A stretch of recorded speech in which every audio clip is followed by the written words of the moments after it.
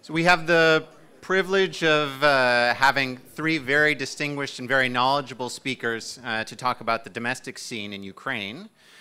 We have Dr. Andreas Umland from the Institute for Euro-Atlantic Cooperation in Kiev, and he's also affiliated with Kiev Mohyla University.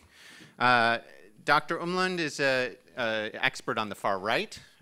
One of his many distinguishing features is that he has an ongoing dispute with the Russian theorist Dugin. In many ways, it speaks to the quality of his character that he's despised by many in the wrong circles in Russia. But he's also been very close to the ground with respect to political events in Kiev. And so he can very much give us the close regional perspective that we need. We have to talk about the economic situation, the premier expert on the Ukrainian economy, Dr. Anders Åslund, from the Peterson Institute for International Economics. And Anders is finishing a new book on Ukraine called What Went Wrong and How to Fix It, ever practical. And Anders has advised governments in Ukraine for the entire post-independence period, in my view. There's really no greater expert on both the politics and the political economy and the economics of Ukraine than Anders. Finally, we have Taras Kuzio to speak about the military situation. Taras is currently a research associate at the University of Alberta, the Canadian Institute for Ukrainian Studies. And without further ado, I think we'll start with Andreas. Thank you. Thank you, Keith. Before starting, I'm supposed to speak here about domestic politics in Ukraine, to give a short introduction to that. I don't think that actually domestic politics is the most dramatic and the most important thing to talk about Ukraine today. I've been contacted many times before the parliamentary elections in Ukraine by journalists and also German journalists who asked me what would the parliamentary elections change in the conflict between Russia and Ukraine, and I said very little, and so the main story I think today is actually about the Russian-Ukrainian conflict, about which I'm not going to talk here about, because we will have more presentations on that, so although I think that what's happening domestically in Ukraine now is quite dramatic, there's an even more dramatic story going on that has more implications for the future of Ukraine than the purely domestic aspects. That also concerns the conflict between Russia and Ukraine also concerns domestic issues in Ukraine, not just the conflict in eastern Ukraine, but also the investment, the business climate in the whole of Ukraine. It also concerns the deep attitudinal changes that are going on in the Ukrainian population, and we still have to wait for the research what is actually responsible for the deep changes in the attitudes of Ukrainians towards the EU, the NATO, towards Russia. But my impression so far is that it has actually to do more with the conflict with Russia than with the Euromaidan and with the domestic changes. So I want to talk here about the what has been happening in the last year in Ukraine, and I want to make here the somewhat bombastic statement that what we are observing currently is a social revolution. It is a deep and fast change in various spheres of Ukrainian society, in its institutional structure. There will be a new constitution, a decentralization of Ukraine. In its societal structure, there has already emerged a new party spectrum. Media, civil society play a different role than a year ago, and also in culture, as I mentioned already, in the attitudes of the Ukrainians towards the outer world, towards their own country. That is all happening. That is deep. That is fast. That's why I'm using here the term revolution, and I think that's something that I think should be taken into account. And we have a different situation now than in 2004, when there was the so-called Orange Revolution, which I think was not a revolution. It was a civic action of mass protest, which changed somewhat Ukraine, but not to the extent that one would have hoped for, maybe, and arguably maybe. And I wonder what the other Ukraine specialists here in the today and in the audience think is maybe it's even a larger change in the Ukrainian society than the 1990 Granite Revolution that, of course, then brought about the creation of independent Ukraine. That I'm calling what I'm observing here is a revolution does not mean that this is yet done. This is an ongoing process. I don't think we already have a new Ukraine. The new Ukraine is emerging, and I expect for the next months and years that it will be a history of scandals, of a large turnover of elites, that it will be a zigzag movement. What I cannot imagine is a demobilization of the civil society. I cannot imagine something happening like after the Orange Revolution of 2004, where sort of you have these large demonstrations and people basically go home and nothing happens. A very interesting aspect of this ongoing struggle within Ukraine is going to be, from my point of view, the development of Ukrainian semi-presidentialism. So what has happened after 2004 was, maybe to a lesser extent that many people think, a result of the personal antipathies between Tymoshenko and Yushchenko, but it was structurally already there. We know from the comparative literature on semi-presidentialism that this is a principally problematic structure, and currently this has not been overcome. Poroshenko even wants to increase the powers of the presidency, and that is going to be interesting to observe how this will then in the end play out, because I don't think that there will be much patience now to a bickering, to a conflict between the Prime Minister and the President in this new situation after the Euromaidans. That I'm talking here about a revolution does also not mean that if perhaps all pathologies of the Ukrainian state disappear, and we have positive developments like new state-society relations, a larger role of the media, a larger role of civil society, and so all does not mean that the new Ukraine that is currently appearing will be a Ukraine without pathologies. There might be new pathologies currently emerging. One of the scandals that is currently unfolding in Ukraine is the appointment of two neo-Nazis to high positions within the Ukrainian administrative structure. So a representative called Vadim Troyan, a representative of a neo-Nazi organization, the Patriot Ukraine, and the fighter for the Azov battalion has been appointed chief of the Kiev police, and a neo-Nazi activist from the Svoboda party has been appointed to the SBU in a high position. So there will be, there is a revolution happening, but that does not mean that the new Ukraine that we will be observing is necessarily without problems. It also does not mean that at the end of this would be the worst case scenario. There might not be a destruction of Ukraine. So I think the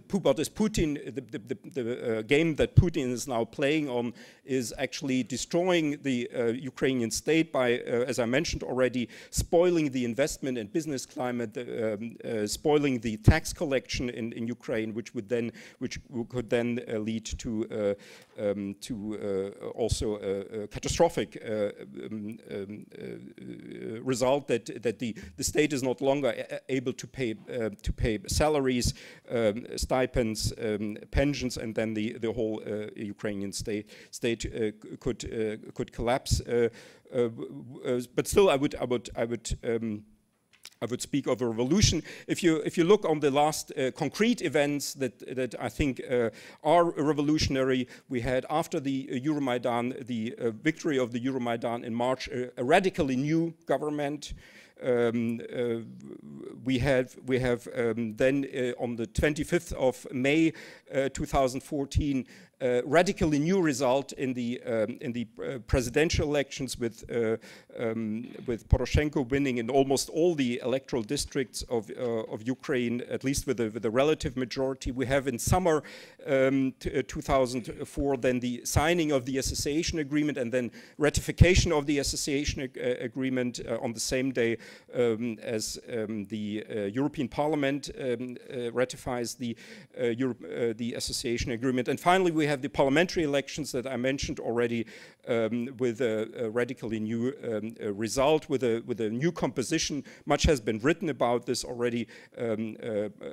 Professor Kotkin mentioned already that pro-European factions have a majority. There is even a constitutional majority of sort of pro-European deputies that could then change the constitution of Ukraine. And just to illustrate the revolutionariness also of this particular part of this development of the last year, I want to maybe talk about three other results of the last parliamentary elections. That is the disappearance of the Communist Party from the Ukrainian Parliament. There has been, somebody has commented, that's the first time for 96 years that the Communist Party is not represented in the Ukrainian Parliament. What will be very interesting to observe in the next years is, I think, the performance of the opposition bloc, whether the successor organization of the Party of Regions will become a part of the new Ukrainian political spectrum, or will disappear, as well as the Communist Party, and then the entire party spectrum will consist of only these more or less pro-European party. What we also have as a I would say unexpected result is the disappearance of the radical right as a faction in the Ukrainian parliament. The interesting thing here about the performance of the Ukrainian radical right, that means of the Svoboda party and of the right sector, is that they did not make it in the proportional part of the voting to the parliament, because neither of them got over 5%, and they did not do so under conditions when a large part of the East Ukrainian electorate, and of course the whole of the Crimean electorate, was not able to participate in the elections, which means that had the whole of Ukraine voted in these elections, the performance of the radical right parties would have been even worse. They got in these elections, as they happened now, slightly over 6%, both together, the right sector and Svoboda. Had the whole of Ukraine voted, they might have gotten less than 5%, and even if Svoboda and right sector had united before the elections, as my colleague Anton Chekhovtsov and myself have sort of indirectly recommended to the radical right, they may not have gotten into the Ukrainian parliament. And finally, the third, I would say, novel feature of this parliament in Ukraine today is the advancement of a number of very prolific civil societies and investigative journalists to the parliament, which I think will change or which I hope will change the operation of the parliament. It's not just that the factions have changed, that the political directions of the factions has changed, the ideologies have changed, but that actually I think also the mode of operation of the parliament, I think, will change with the civil society activists who have come through to the parliament through different lists, but they had an agreement already before the elections that although they would go to parliament through different lists, they will actually then coordinate their actions and in the parliament, and one will hope that there will be indeed a sort of interfactional group of civil society activists that will not just change the ideological part of the parliamentary work, but also the procedures in which decisions are taken. And to conclude, maybe on this short comment on the current domestic changes in Ukraine, I would from what this means actually for the West is that the West will have to change its attitude towards Ukraine. I think after people have died on the Euromaidan, with the war in the East, with these fundamental changes going on in many parts of Ukrainian society, in politics and society, in culture and so on, the former European EU attitude towards Ukraine, which could be labeled soft conditionality, has to change. This approach of setting conditions and then making the fulfillment of conditions then a guideline for further support, something that has been also called more for more politics. So the more you do reform, the more we will support you, I think is not any longer applicable to this new Ukraine that is currently approaching. I think the EU should offer the membership perspective now. It should implement the visa liberalization plan now. The EU membership countries have to ratify the association agreement now and not wait until some reforms have been done, because after these fundamental changes, I think that is not any longer a policy to follow. For the US, that could mean, for instance, that the US should engage now and, for instance, perhaps support the creation of a political insurance scheme for investment in Ukraine, a proposal that has been made by George Soros, which addresses, I think, what is actually, from my point of view, I wonder how Anders and Taras think about this, maybe the core issue for Ukraine today, the spoiled investment and business climate, and the West has to engage now and not wait for reforms and sort of postpone that until later. That's what I want to. Great, thank you, Andreas. Anders. Thank you very much, and I'm very happy to see that Georgetown is organizing this conference on Ukraine now, because I think that's really a big topic. It's not only because I've been dealing with the Ukraine for the last 30 years, but here we really have a country that can turn in different ways, and this will make a big difference, not only for Europe, but also for the United States. To summarize the situation in one sentence, I would say that it's desperate, but not hopeless, perhaps even hopeful.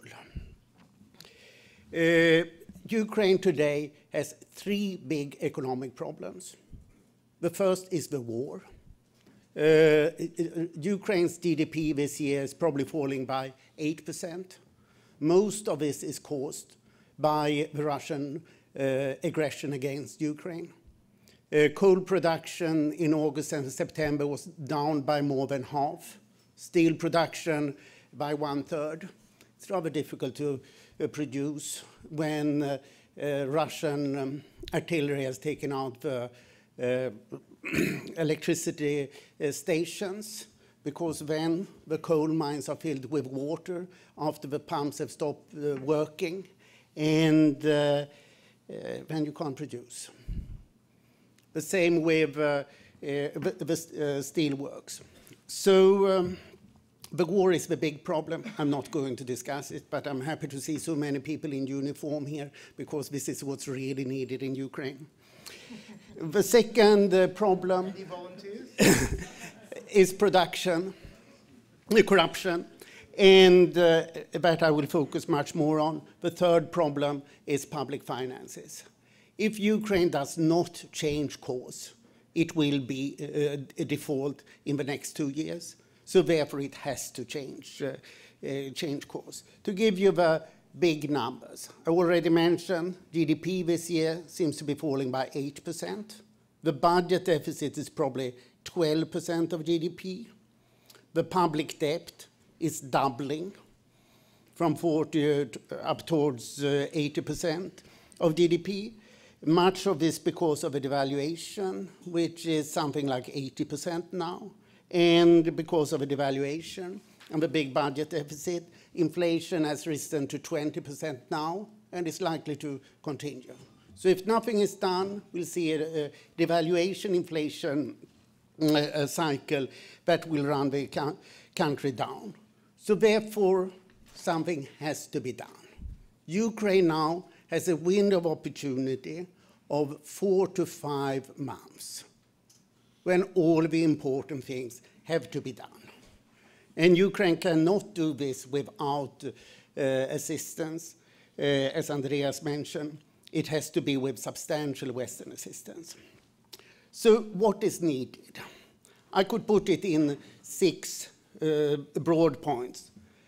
Political reform, reform of the state, clean up the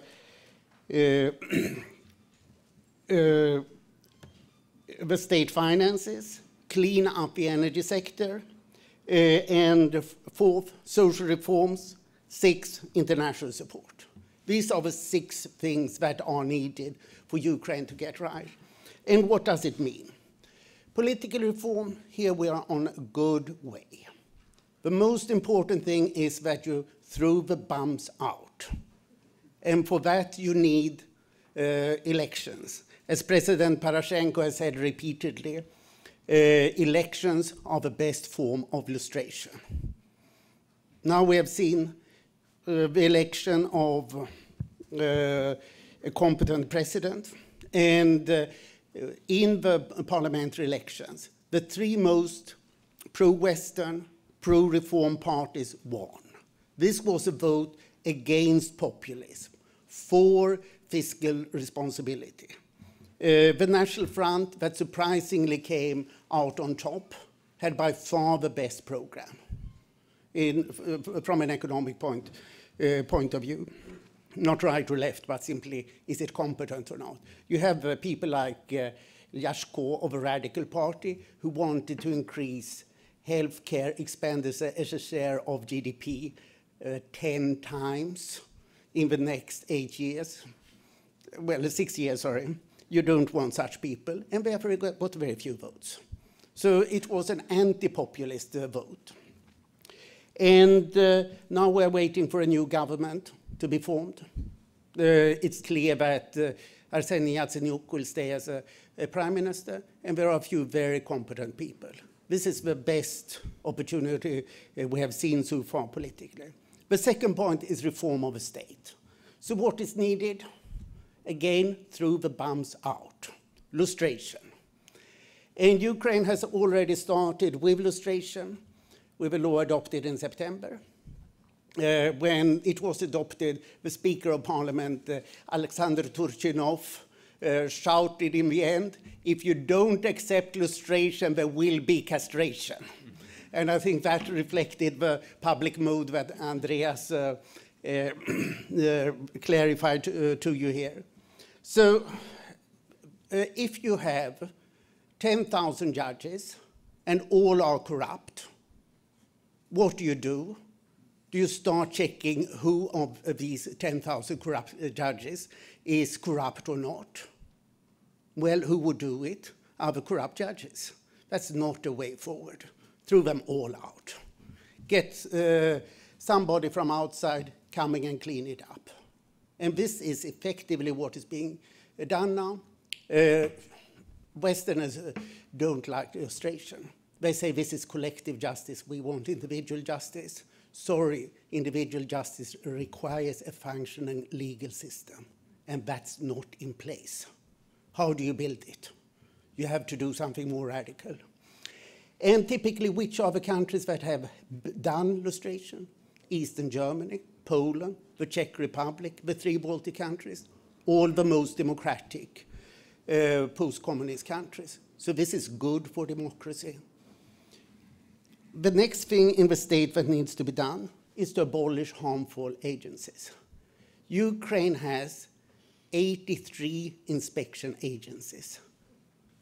I think that 11 would be a right number. You need a nuclear inspection and you need a pharmaceutical inspection, but you don't need a trading inspection, you don't need an agricultural inspection. All these inspections that just go out and collect bribes and deregulate, give freedom.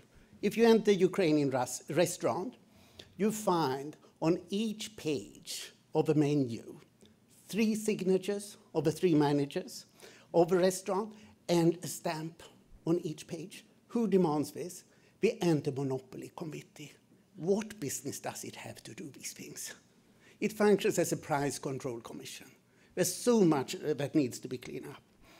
And after having cleaned up the state, you need to have public finances. I won't delve on that, but public expenditure is now 53% of GDP this year. It should be 35% of GDP.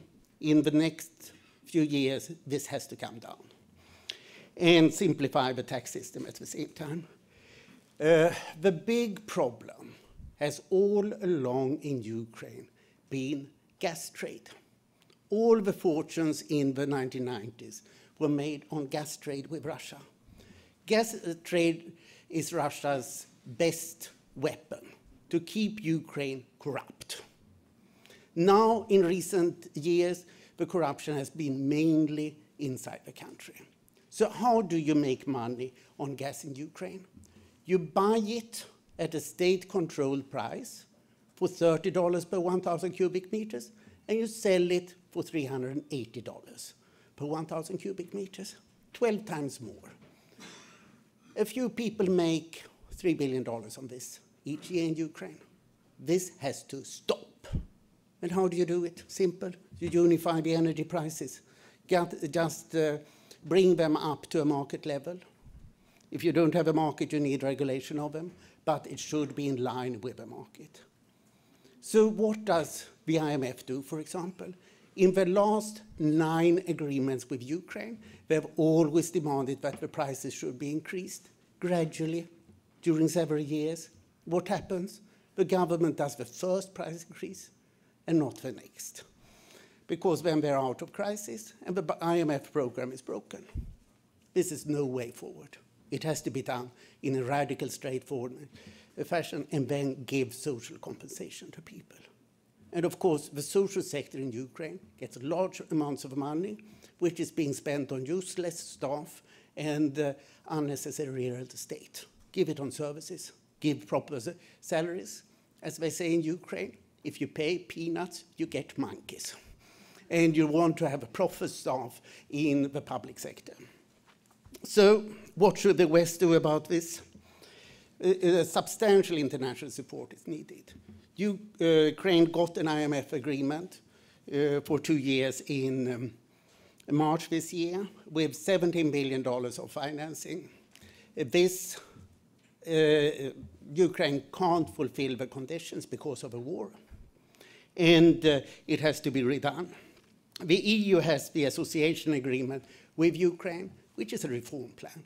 It's a big document with appendixes, 2,500 pages at least. So it's a very big document.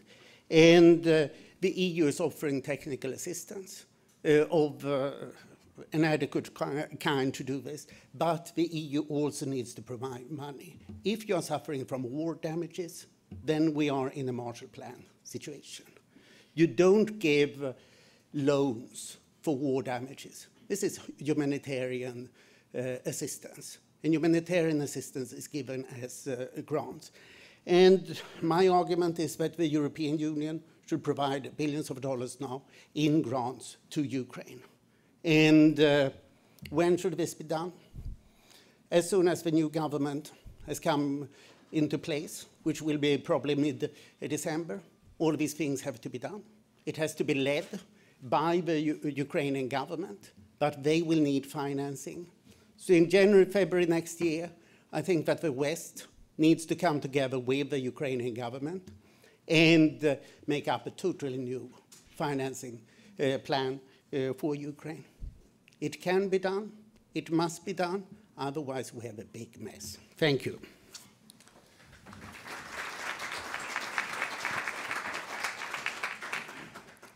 I missed the hopeful part of that, Anders, but but thank you very much for a very sobering assessment of what's going on. Okay. All right, our next speaker is Taras Kuzio, and he's going to talk about the military situation. Military security, yeah. This is not Alexei Aran. I was found wandering the streets of Georgetown and brought in because Alexei Haran couldn't come. But anyway, so I came in at the end of the first very interesting presentation, and I'd like to say that my talk could be actually called How Nationalism and National Minorities Have Saved Ukraine, or defended and protected Ukraine. And I mean nationalism here in the theoretical sense of a very broad understanding, from civic, territorial to ethno-linguistic and cultural. So what Americans would call patriots as well as nationalists. And here I think a crucial thing is differences between Ukrainian and Russian nationalism, which came up in the first talk as I walked in, sadly at the end. And that is the differences in Russian nationalism.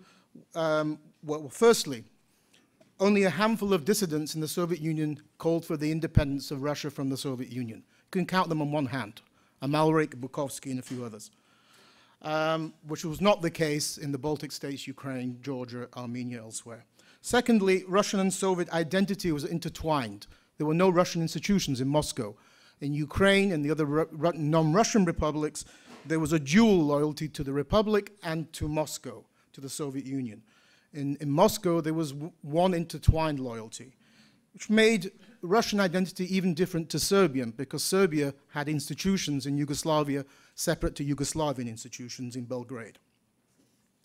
It was only Boris Yeltsin in 1990 that began building Russian separate institutions. Thirdly, Russia never declared independence in 1991. So today it celebrates its declaration of sovereignty in 1990 as its declaration of independence. That makes it very different to Ukraine. Why? Well, because Ukraine, and every country has mythology, and this obviously comes out in the Declaration of Independence of August 1991. It calls the declaration as a renewal of a 1,000-year history of Ukrainian statehood.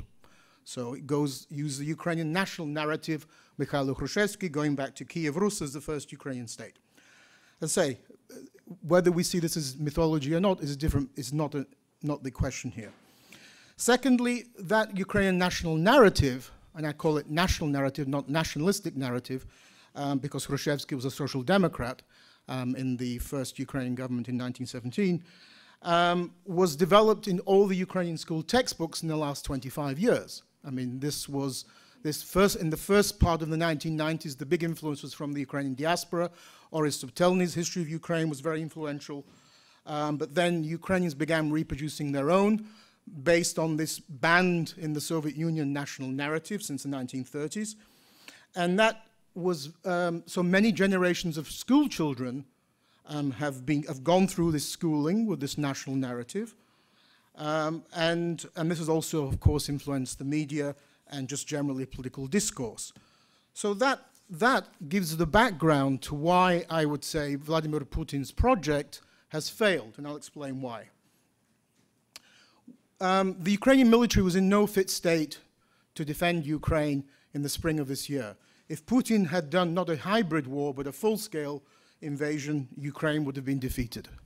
It was the volunteer battalions, composed of both civic, territorial nationalist patriots, as well as ethnic nationalists, who rushed to defend Ukraine, and they, in fact, were the ones who really bore the brunt of the fighting. Of course, also national minorities played an important role. The Jewish Ukraine oligarch Igor Kolomoisky prevented any outbreaks of separatism in Dnipropetrovsk. The Jewish community in Ukraine in general, which Putin tried to use against the Euromaidan authorities, were very loyal to and remain loyal to Ukraine. The Ministry of Interior and these volunteer battalions became part of a new National Guard under the Ministry of Interior primarily. The Ministry of Interior is an Armenian from Kharkiv. And I'll explain why Kharkiv was crucial here. So we have the growth of about, I don't know, maybe Andreas knows more, about 50 or more volunteer battalions, with only one or two not under the control of the Ministry of Interior. The Pravi sector, I think, are separate on their own. We even have 2 Chechen battalions, I just found out a few days ago, fighting against the Russian side.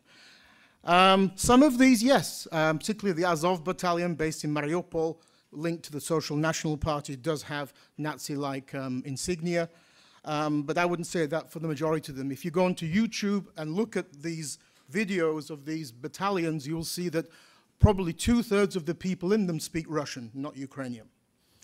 The biggest danger, though, about these battalions is going back to the economic side and why everything is interconnected in Ukraine in the 3 talks, is that most of these volunteers had to buy their own military equipment.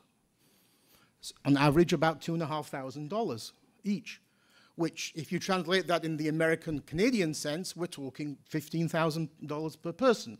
I pose this question in Canada, how many Canadians would pay $15,000 of their own money to become a volunteer fighter? It's as though if America was being invaded, that the militias in America would bear the brunt of the fighting because the American military is not really up to scratch. Because it's been demoralized because of lack of funding in the case of Ukraine. So James Scherr is an expert on this, in this question. And of course, under Yanukovych was deliberately dismantled and destroyed, maybe at the behest of Vladimir Putin. So we have a high volume of private weaponry. And what I don't understand is what's going to happen if this conflict ever ends. Because if I'm a volunteer in Ukraine and I've spent $2,500 of my own money for all this equipment, well, surely this equipment belongs to me, not to the Ministry of Interior. Why should I give it back? And we're not just talking about individual equipment. Some units have volunteers, which are very active, as Andreas has said. Civil society is extremely active, including in East Ukraine, providing all forms of assistance that the state is unable to provide, medical, food, military equipment.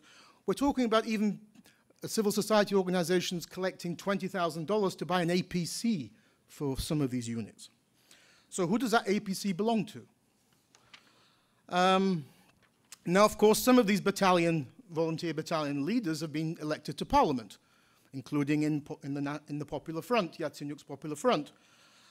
So they're going to be, I think, probably very active in the Ukrainian parliament, and they're going to be very angry if things are not done, because they've seen their comrades die on the battlefront. So they want change, just like Ukrainian society wants change. So the Ukrainian authorities, I agree with Anders, the Ukrainian authorities are under tremendous pressure, both domestically from civil society and these military volunteer battalions, as well as from the West, where I think there is still a lot of skepticism about Ukrainian commitment to reform and fighting corruption. Why do I think Putin's objectives have failed? Well, he lives in his own mythological bubble regarding Ukraine. He assumed that the whole 8 Russian-speaking regions of eastern southern Ukraine would rise up and support the Ruski Mir, union with Russia, support Russia. That didn't happen. In fact, it only really happened in 2 of the 8 regions, in the Donbass, Donetsk, Luhansk. And even there, he failed even in comparison to the other frozen conflicts, where the whole of Transnistria, the whole of South Ossetia, Abkhazia, Nagorno-Karabakh were taken over by Russian proxy forces. In the case of Ukraine, only 30% of Donbass is controlled by Russia. And even there, they can't take control of the Donetsk airport, where the Ukrainians say Ukrainian cyborgs are fighting the Russian forces. What this conflict did, and I've traveled a lot in the last sort of year around eastern southern Ukraine. In October, I was just in Kharkiv and Odessa. What this did was forced until this spring a very dual identity you found very common in eastern southern Ukraine of a Russian-Ukrainian identity, which in some parts of eastern southern Ukraine was up to 40–50% of the population, and sometimes in Donbass, that would interfuse with the Soviet identity. What that did, it forced people to choose which side they were on. In Donbass, they chose primarily, in many cases, the pro-Russian side, which is not surprising. But in the other regions, Putin was surprised to find that the pro-Ukrainian side came out on top. And one reason for that is that opinion polls have always showed that Donbass is very similar to Crimea. In terms of its identity, in terms of its Soviet identity, and it's the only region of eastern southern Ukraine where you had a large constituency of about 30%, similar to the Crimea, in support of separatism, support of breaking away from Ukraine. In the rest of eastern southern Ukraine, it was under 10%, and in some places under 5%. So I would divide the eastern and southern Ukraine into 3 regions. This is from my research. The pro-Russian, pro-Soviet, if you want to even call it that, was the Donbass, the heartland of the Party of Regions. Swing regions, Kharkiv, Odessa, which could have gone either way in the spring, and then the pro-Ukrainian Dnipropetrovsk, Zaporizhzhia, Kherson, Mykolaiv. Now, I will conclude by saying, where do we go from here? Well, Putin has to either accept the way we are as it is, and that his hybrid war has only got him what he's got, which is 30% of Donbass, but not a new Russia and no land bridge to Crimea, or he has to go to a full-scale war where he can no longer deny that his forces, even how ludicrous it is, deny his forces are in Ukraine. The problem with going to a full-scale war away from hybrid war is that, as of today, there was an opinion poll in Ukrainska Pravda, a Russian poll from Levada Center, 70% of Russians are opposed to themselves fighting in Ukraine, to their sons or brothers fighting in eastern Ukraine. So there's a lot of support for providing aid to the rebels in eastern Ukraine, but not support for Russian troops fighting in eastern Ukraine. I don't think that the Russian army are all green men, 10% maximum. The rest of the 90% are probably as bad as the Ukrainian army. So you can see how that would be a pretty disastrous invasion. Ukraine is a massive country geographically in size, and if you invaded and occupied, how would you hold it? You would need 500,000 troops plus. It's just simply impossible. You might be welcomed in the Crimea and Donbass, but not in the rest of eastern and southern Ukraine. And also, of course, what is holding him back is the whole question of if he moves from hybrid to full-scale invasion, the level of sanctions will be crippling on Russia. I mean, we'll be going to Iranian-style sanctions. So I think Putin has limited objectives at the moment. And he might try to do something before winter, but if not, the next time will be the spring. Thank you.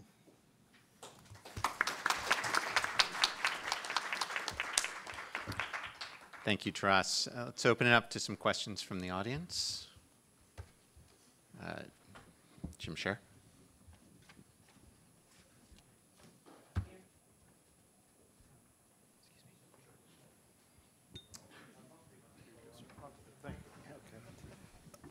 We're already acquainted. I have 2. Has someone been shot? No. It's not me. I have two related questions for Andreas, and I'm sure Taras will also want to comment on them. In a state whose president, prime minister, and minister of interior are, at least in large part, people of Jewish antecedents, this whole issue of neo-Nazis in the government is very problematic, and I'd like you to explain what you mean when you say 2 neo-Nazis have recently been appointed. In what way are these individuals programmatically Nazi? Do they have an ethnically purist agenda? Do they believe in restricting Jewish influence in Ukrainian life? What does it mean exactly? And related to that, I'd be interested in your evaluation of the character of Pravy sector. Is it a single entity or a collection of different temperaments and groups? The reason I ask it is, as you doubtless know, going back to the time of the Tsarist Okhrana, there has been a Russian tradition of creating, penetrating, and financing extreme groups and using them as instruments of provocation and others. And there are persistent rumors, not only from Ukrainian, but from Russian sources, well-embedded Russian sources, about a financial relationship to Pravy sector, as of course there was in more documented way with Una Unso in the past. So I'd be grateful for your response to those. Thank you. Should I go ahead? Yes. Yeah, I've studied Russian ultranationalism and fascism, I would call it intensively, and also comparative literature on fascism. So I'm careful in using these words. Unfortunately, with Vadim Troyan and Yuri Mikhalchyshin, who have been appointed to the by the Ministry of Interior and the SBU, they are actually neo-Nazis. That's not an exaggeration. I don't think they have been appointed because they are neo-Nazis, but because rather it's not known that they have actually this background. So Troyan comes from this Patriot Ukraine, Socialna Nationalna Assemblea, which has a biologically racist ideology. They speak about the Aryan race and how the Ukrainian white race should this is actually neo-Nazism, and it's I'm posting now almost every day a comment on this on Facebook and asking Arsen Avakov how could he, and I think it's a mistake. They don't know this. So Troyan has been in the Azov battalion. He has, as other of them, Bieletsky and so on, who has been elected to parliament now. They've shown themselves to be good patriots in the war against the covert Russian intervention. With Yuri Mikhalchyshin, I'm a bit more surprised because I don't know of any particular. He has been, as far as I know, also on the front, and but I don't have yet read any reports of him being sort of a hero of the war. And he is a very well-known Ukrainian neo-Nazi. He is the most extreme member of the old Svoboda faction of the parliament. He has written a doctoral dissertation at Lviv about comparing the Italian and German Nazi movements. He has made statements about the Holocaust and so on, and I'm just surprised that somebody as prolific as him, a Nazi, was now has been appointed head of a department. I also think that's a mistake. I don't think he has, I think the background for this is also that there is all this suspicion about Russian agents sort of infiltrating these ministries, and then they find these persons who have these radical patriotic views, and then they appoint them, and assuming that this would not be a Russian agent. Maybe that's the reason for these appointments. About Pravy Sector, it's first of all, it's a collection of groups that come from different backgrounds. So there is this group called the I can't remember the Imeni, the trident of Stepan Bandera, from which Dmitro Yarosh comes, which I would call not fascist, but rather sort of ultra-nationalist Christian sort of group. Then there was a very small group called White Hammer, which used to be for a while a member of the Pravy Sector. So it's an umbrella organization of various ultra-nationalist groups, some of them fascist and neo-Nazi, but moreover, it seems to be a collection of different regional brands and there's very little research about that. That's a major problem of regional groups that call themselves Pravy Sector, that use the symbol of Pravy Sector, but that may have no close relationship to the central organs of Pravy Sector.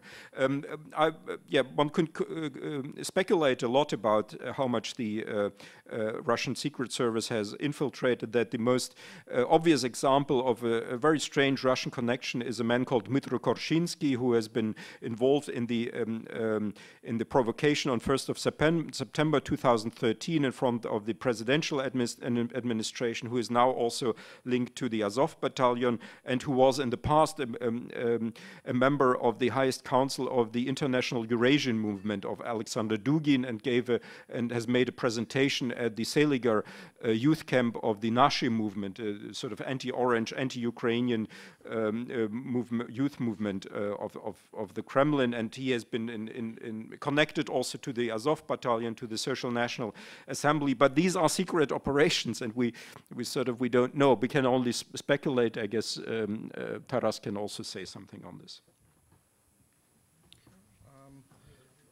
Well, one of the interesting, there's a number of different factors. I can only speculate why this Azov person was made commander of Kiev Oblast Police. It's probably because they are very loyal to the current Armenian-Ukrainian Minister of Interior, Mr. Avakov, and Kiev would be a crucial place both for, in the event of some kind of Russian invasion or, it would be a crucial sort of place to maintain control of.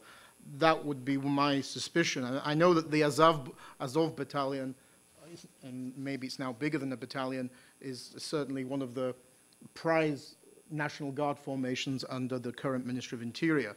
But I'd like to broaden this to, there's two other factors here. The weirdest part of this whole question is that you have Russian fascists coming to Ukraine to fight Ukrainian fascists. You know, you have Russians creating an anti-fascist committee in the Crimea, who themselves are fascists, to fight Ukrainian alleged fascists. And of course, the Prime Minister, the newly elected leader of the Crimea, is himself a fascist and member of the Russian National Unity Party. So you have that aspect. And I think a lot of this comes not just the previous discussion about World War II. It's not just World War II.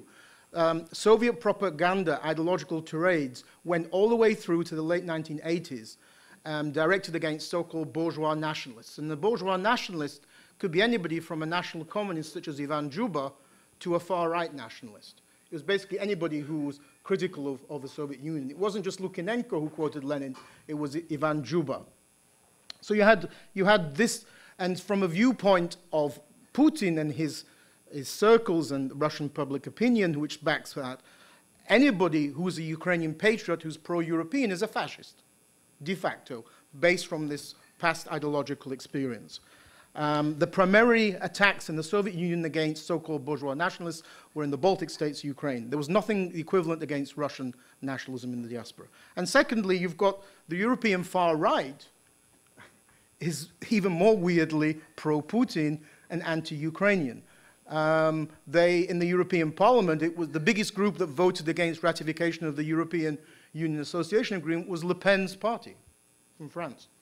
So the European far right has a similar agenda to Putin, which is anti-EU, and if Ukraine's moving to Europe, it's anti-Ukrainian. So it's a very, and on the Russian separatist side, you have hundreds of far right sort of crazies from Serbia, France, and elsewhere fighting. They think they're fighting against the West, which is the Ukrainian forces. So it's a kind of a broader, complex problem. Thank you, Andrea Ilarino. I have three questions, three whys, to each of the members of the panel. Andreas, just as sort of for all these 8-9 months, the Kremlin propaganda was portraying Ukraine as already has been mentioned, Nazis, fascists, and all these Banderovцы and so on. But in the parliamentary election, neither Svoboda nor right sector just were not able to enter the parliament. How would you explain it?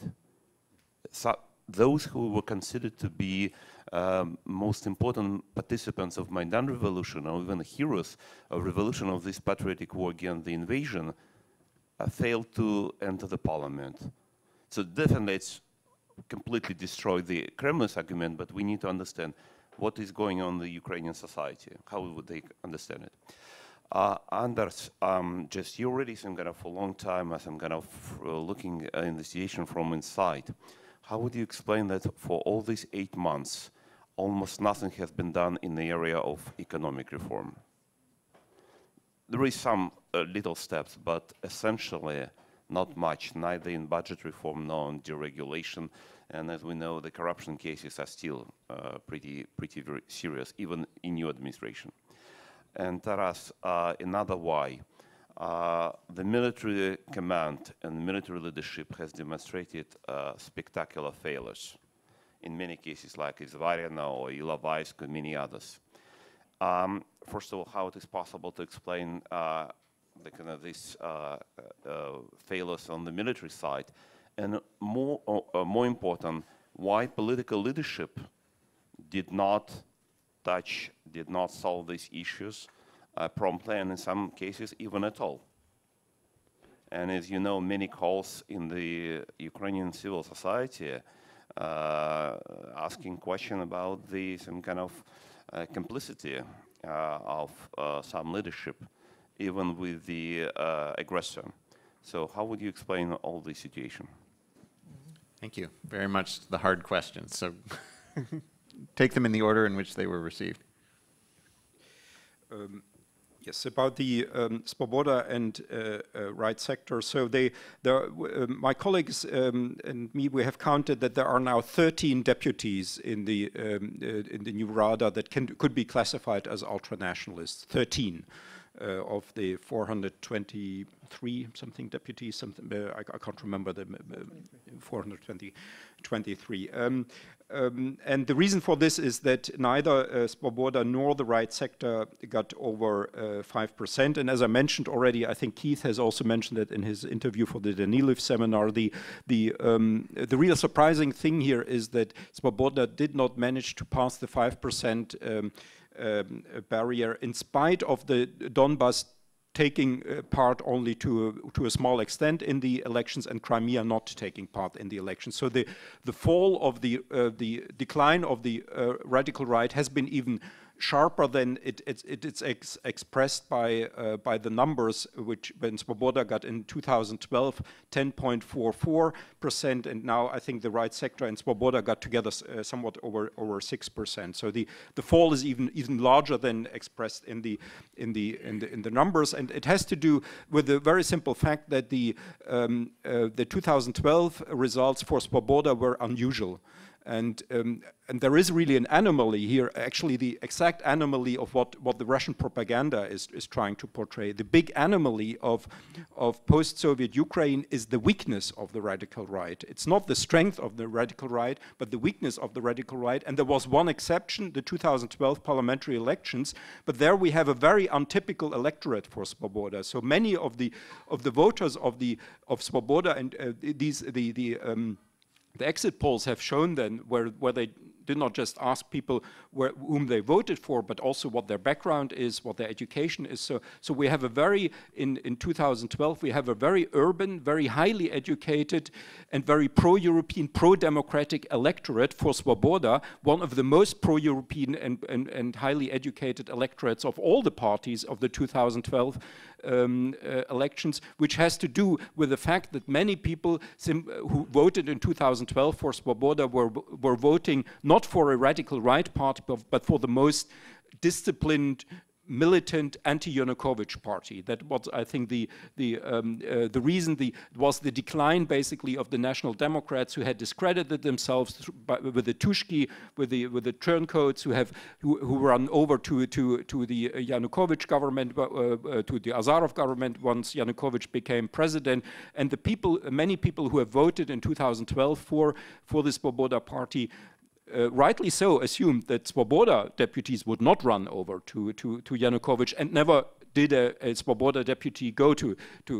So actually the 2012 is the big exception, and now Ukraine has simply returned to its old sort of pattern of support for radical rightists, which is low.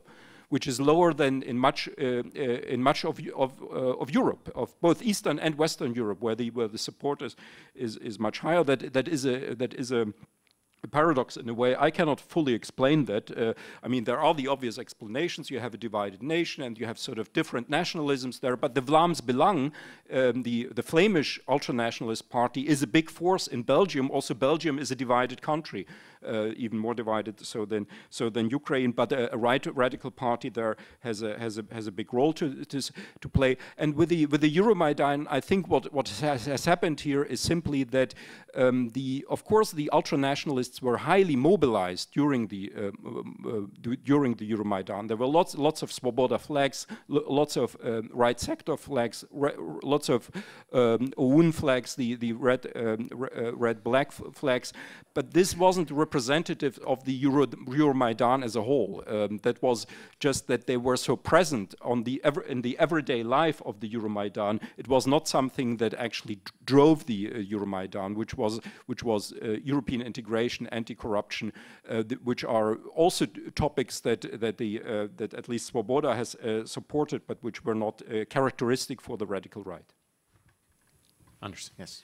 Yeah, good question, Andre. I'll give you two answers and then elaborate on both of them. One is that the reforms have actually been quite substantial. The other is that since the 1st of July, the government has not enjoyed a majority in parliament with regard to economic issues. With regard to national security issues, yes. Because the swing vote, the defectors from the regions that formed the government majority, about 40 deputies each from Akhmetov and from the Firtash, Lobotkin factions, they would not vote against corruption because corruption is their business. And then, of course, you can't have much of anti-corruption legislation if you do not push it through. But what has been accomplished after all, it is all the IMF agreement conditions, which were quite substantial in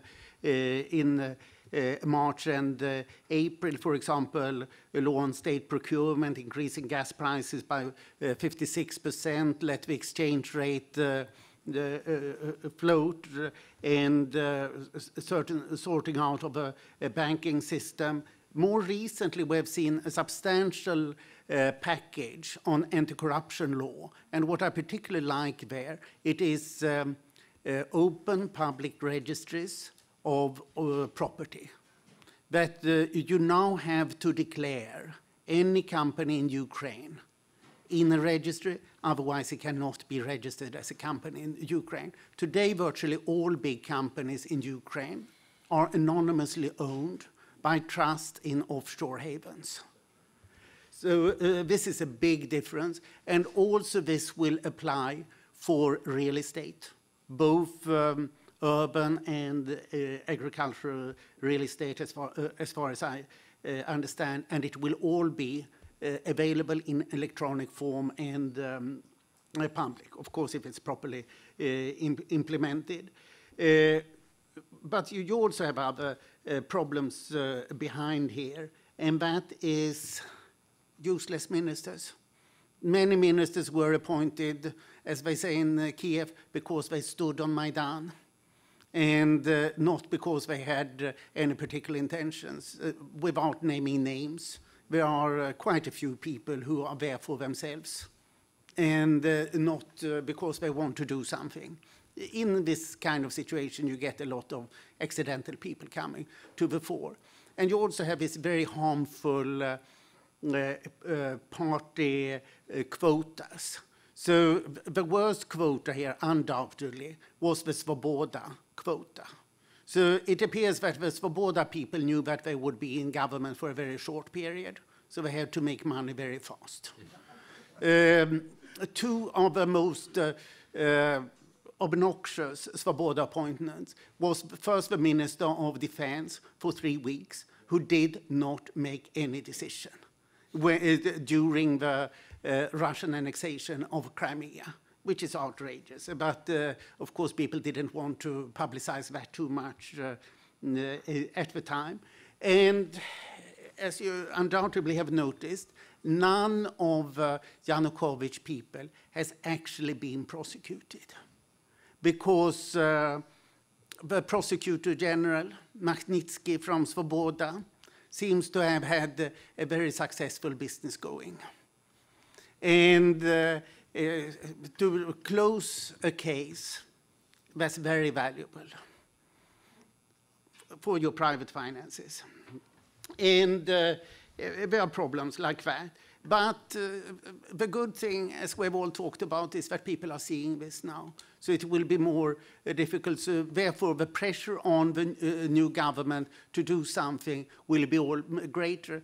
And personally, I think it's a great combination that we are seeing coming to the fore now, where Yatsenyuk probably has the most competent people. Poroshenko has the largest number of deputies. And we have self-help with 11%, which is there to keep the others honest, which consists essentially of civil activists who have not been before. Generally, we have seen in Central and Eastern European countries that the best governments are those that are coalition governments, because then they have to keep one another honest, or can do so, and that don't last for long. In the first decade of transition, the Baltic governments and the Polish government lasted on average 1 year. I think that this is how we should see it. I think that we should see this as an iterative process, and your statement here, I think, fits just into it. Thank you. It's not just military that were problematical. Ukraine's security forces in general, including the prosecutor's office, are bloated, incompetent, corrupt, and infiltrated. That's the four, I would say. Bloated, what do I mean? Well, the United Kingdom has 20 million more people than Ukraine. It has around 120,000 police and prison officers. Ukraine has 300,000, and they are useless and trusted by less than 3% of the population, 4% of the population. Incompetent, Ukraine has more generals than the US Army. And these were not individuals who were trained to fight hybrid and these kind of wars. They were trained to fight NATO in the old days. Corrupt is obvious what I'm talking about. And that has continued to some degree with middlemen selling weaponry from military-industrial plants to civil society volunteers who then buy them for the National Guard volunteer battalions. That corruption has continued, but maybe with some people going to jail. Infiltrated, that especially increased under Yanukovych. I was one of the few to write about it in Eurasia Daily Monitor, but nobody wanted to hear about it here, including amongst my academic colleagues. It was like, you're being too anti-Yanukovych. It can't be that bad. Sergei Leshchenko, one of the best journalists in Ukraine, he was at the NAD for a fellowship a few years ago. He has a new book out on Yanukovych, fantastic book, certainly worth translating into English, on the Yanukovych era. And he says that Yanukovych was hired or taken control of by the KGB after his second time in prison in the early 70s. He became a KGB informer. His purpose was to inform on organized crime groups in Donbass, in Donetsk. And he therefore says that during the time he was in Ukraine, in power, particularly during the time of this crisis, there was a lot of compromise that Putin had on Yanukovych. Former Polish Foreign Minister Sikorski says the same, that he felt he was one of the people, one of the two EU representatives negotiating a roundtable compromise on the 21st of February. He also says that Putin had a lot of compromise. So that infiltration was there. To what degree? I think it's a mixture of the lack of financing given to the Ukrainian military, plus the even more willingness to permit Russian infiltration of both the security service and, in particular, the military under Yanukovych. So it's a mixture of those things. Now, we know that Yanukovych was supposed to, according to Leshchenko, invite in Russian forces to prop up his regime, but he got scared and he fled Ukraine. He called for Russia to intervene from Russia, not when he was in Ukraine in early March. So that infiltration was there, yes, and we're still, I think, collecting evidence of it, but certainly accelerated under Yanukovych. But the expert here in this room is Mr. James Sher on this question, who's been following this for 20 years. And he's not a Russian agent. So far as we know. Yeah. I think it's best, given the time we have left, to collect some questions. So Harley Balzer.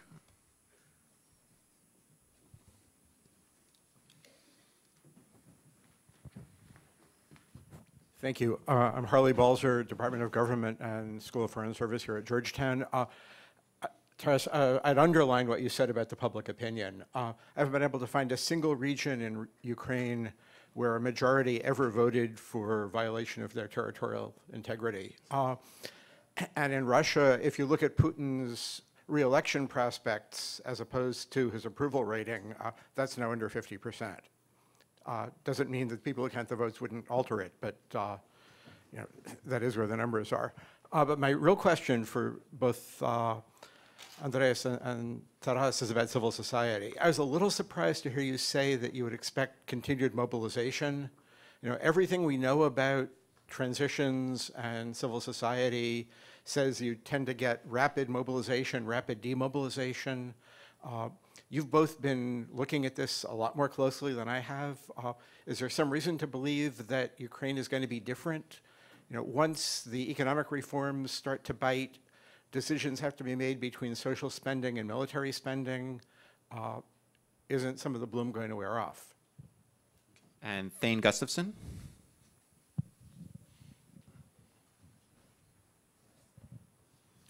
Thank you. Thane Gustafson, Professor of Government at Georgetown. My question is for our chairman.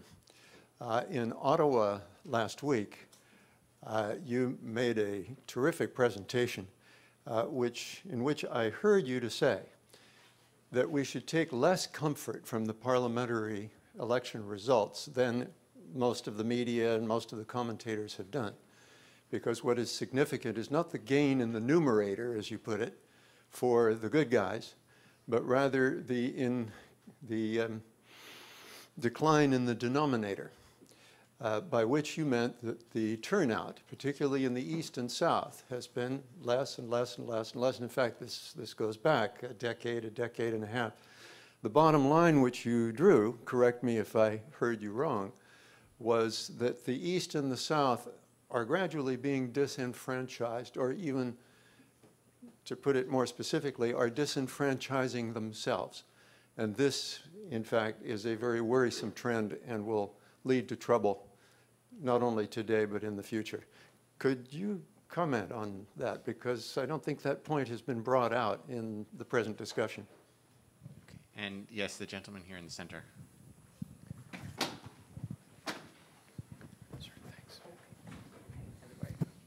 Patrick Bell, Florida International University. In my research, I cover the effect of social media on protest movements, and what I've seen, in particular in my field research in Ukraine this summer, was the use of various social media platforms by civil society groups. In particular, in regards to Euromaidan, there was a group called Divana Sotnia, which is the Sofa Army, basically, and they organized a lot of different medical, basically, you might say supply runs, and there was an entire hospital essentially right next to the protest grounds, if you will, which you know this. My question for each one of the panelists is, how do you think this social revolution, as you mentioned, Andreas, has been affected by the use, for example, of the increased importance of social media, and in particular of the use by civil society groups? I'm thinking in particular of two examples: the use of the growth and importance of Chromskada TV, from an internet-only station to now what might be called a public television station, and also the use, I would say, in this last parliamentary election. And in particular, the issue is this: there's been a war of perception, as I see it, in particular waged on social media regarding what Euromaidan meant, regarding what the Ukrainian-Russian crisis means now. And you can see a definite difference between Russian media coverage and basically, I would say, all other coverage in terms of what they're getting out of it and what this Ukrainian crisis means. Thank you. Thanks. Let's turn back to the panelists and to myself, because Thane brought me in. But let's go just down the line as briefly as possible, because we only have 5 minutes left. Yeah, about the skepticism, the possible demobilization of civil society. I mean, that's a speculation, but that's an impressionistic account, is that among the civil society activists in Kiev, there's a lot of skepticism now. So it's not enthusiasm, actually. It's sort of, they are very critical, very skeptical, and so on. That makes me hopeful, actually. They know what happened after 2004. They mobilized for a few weeks. Yushchenko then became president, and they withdrew, and then it all went wrong.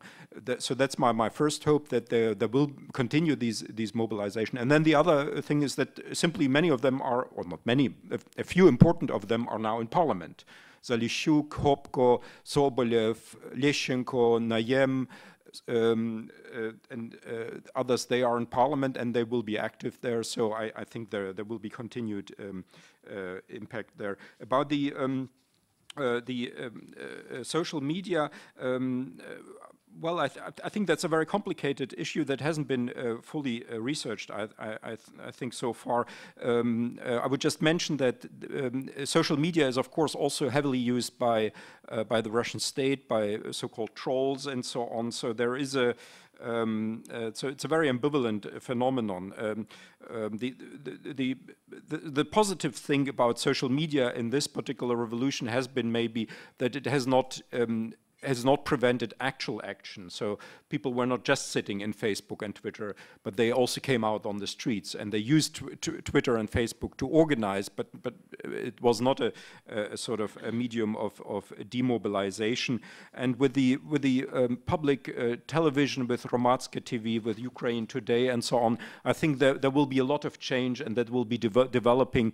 Lots of these things that are happening in Ukraine now are rather unprofessional. There are lots of little groups that have this or that project, and it's not so far creating something that would really be effective in standing against this massive Russian information war with Russia Today, Ruptly, the Voice of Russia, and so on. So they would have to organize, but that's exactly the revolution that is now happening. Well, two quick points. One is this is not social media. Well, when it comes to the internet information, Ukraine is just extraordinary. Ukrainska Pravda and Zirka Nedelya that I read regularly. You have, I don't know another country that has such good reporting as they have. And it's very accurate. They have very high integrity and standard. So this is totally outstanding. And Tim Snyder has made this point that Ukraine has the best Russia-speaking media by far, and they are far superior to anything that is produced in Russia when it comes to truth and critical thinking.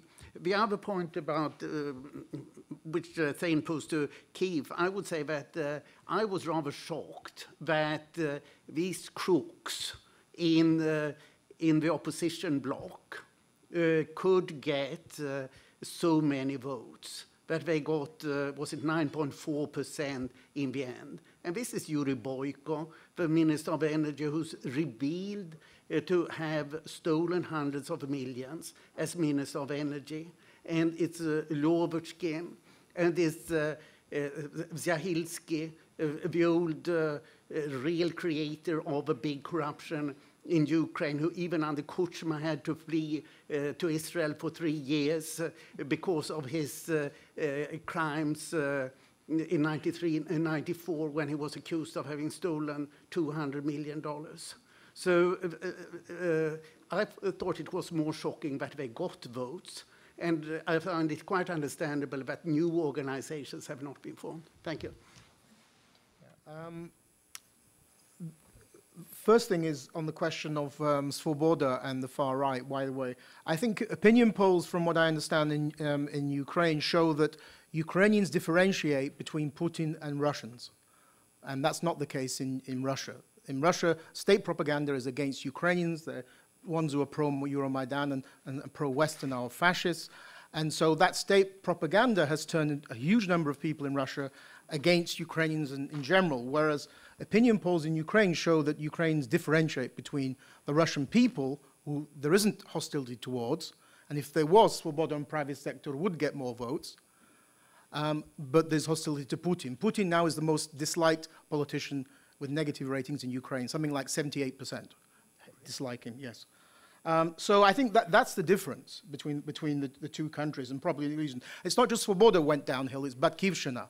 Both Batkivshina and Svoboda need an enemy, and that enemy is gone. Yanukovych is gone. When he was around, they could get votes, because they were the main fighters against Yanukovych. But you can't get those votes fighting against Russia, because that anti-Russianism isn't prevalent throughout society. It's anti-Putinism. On the question of civil society, all I would just throw in there is that surely you can't compare other examples of civil society going up and down with this, because you have a war on. And so many of these civil society groups are mobilized on the basis of providing resources to, say, volunteer battalions, which the state can't do because the state is in such a bad state. So there isn't possibility of demobilization because of that. On the question of social media, I just throw out that it is more complicated, as Andreas has said. There are 6 times more members of VKontakte in Ukraine than there are Facebook. And VKontakte is now run by Putin's people since January of this year. So that makes it even more confusing about social media, because especially with the new legislation in Russia, that everybody who is a member of Twitter or VKontakte has to give lots of details. So that presumably means the Ukrainians who are members of VKontakte. So it's a far more confusing picture, which hasn't done much research. There is an article in the recent Post-Soviet Affairs on VKontakte in Ukraine, which I would point out might shed some light. But there's been no research on this. Thanks. I'll take the chair's prerogative and give the last word. So in response to Thane's question, this last parliamentary election had the lowest turnout of any election in Ukraine, and not simply because of the loss of Crimea and parts of the Donbass. Even in the areas that voted, the turnout was lower than any previous election. So this also speaks to a certain extent to Harley Balzer's question. There's been significant demobilization, at least in electoral terms in Ukraine. And it is not just a general demobilization. It is parts of the south and east of the country not taking part in elections and potentially choosing other means to be represented in national politics. And that gets at the core question on the domestic front that I see, which is the problem of retaining Ukraine's territorial integrity. And this is not just a question of Russian aggression, although they have external help in losing their territorial integrity. There's no question about that. But it's ever since the beginning, since the European Association Agreement, the Maidan, there's been a failure to incorporate the South and the East. The South and the East of the country were generally opposed to the association agreement. They were generally opposed to the Maidan. They were generally opposed to the government that took power after the Maidan. And they have continued to be opposed to the government in the post-Maidan period. And that is a problem. Unless these areas are incorporated in some more fundamental way, civil society groups, we have Steve Kotkin out here, uncivil society groups are also very prominent in this part of the world, and it's likely to be resolved through violence. And as Anders pointed out, it's very hard to undertake reforms when you have a giant hole in your budget because you're fighting a civil war. Thank you, and we thank our panelists.